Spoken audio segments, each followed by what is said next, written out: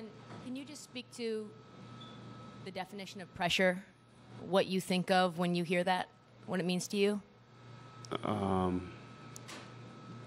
What my mom had to go through and my grandmama had to go through, feeding myself, my brother, my cousin, my little cousins, my other little cousins, you know, going to work, getting up at 5 in the morning and getting up and going to work and making me cereal, having a bowl of cereal, sitting in the refrigerator with some milk and being able to provide for me and my brother and my family.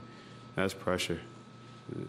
That's pressure to me. And just the willing to do whatever it takes to make sure that your kid will see better than what you've ever seen.